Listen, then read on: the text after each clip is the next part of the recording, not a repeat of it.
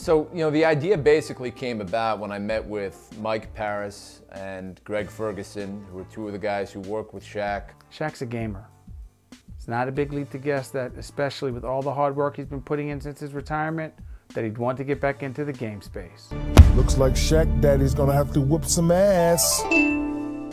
We actually got to go down to Orlando and spend a weekend with Shaq, and literally we spent hours talking about potential game opportunities that we thought we could explore. For example, we had Shaq Man, Flappy Shaq, Shaq and Field, BioShack, Shaqteroids, Shaq Ops, Shaq to the Future, Little Big Diesel, Shaq Bandicoot, Counter Shaq. Oh, and somebody had O'Neill of Fortune. What we kept coming back to was the fact that the original Shaq video game was, to be nice, not very good.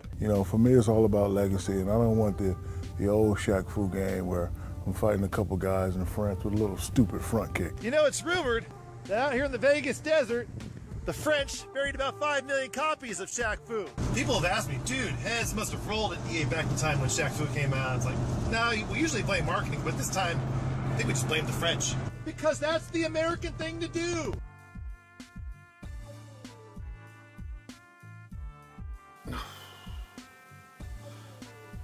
Le premier Shaq Fu a été un vrai désastre pour toute l'industrie du jeu vidéo française.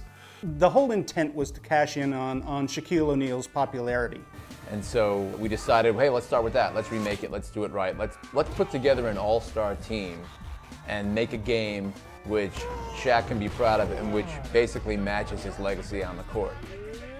We have guys who are working with us on this game who have worked on Halo properties, who have worked on Final Fantasy and Street Fighter, Duke Nukem when it was actually good.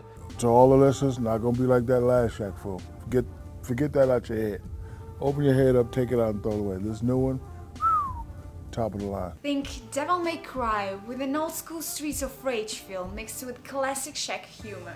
With the new Shaq Fu, we're going back to the golden age of gaming, but with all the advancements in technology that we've made over the last 20 years. So we want a 3D beat-em-up with dynamic, destructible environments, fighting in Chinatown, on rooftops, in seedy nightclubs, comboing your way through thousands of enemies, busting out epic special moves, learning new fighting skills and techniques, and building up your character. Fun, fast, addictive gameplay with responsive controls. Oh, we got something for you. Technology 2027. That's right, we're ahead of you.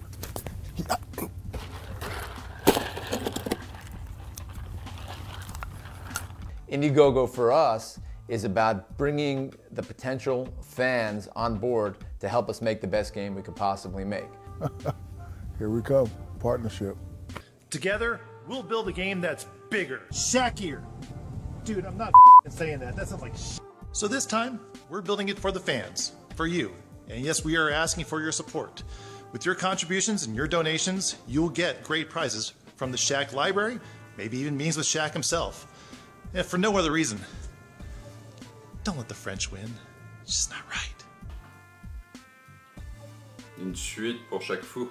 Je pense pas que ce soit vraiment une très bonne idée. À mon avis, franchement, le premier jeu, c'était vraiment une grosse. Vous voyez ce que je veux dire, quoi. C'était une catastrophe. Vous pouvez pas faire ça. Oh, I'm kicking everybody's ass. Kicking it. See, you couldn't even see it. See, that's that new move. I might give you the cheat code for that move.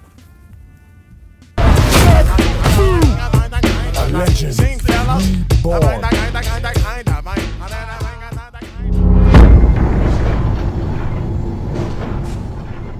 This time we won't fool it up.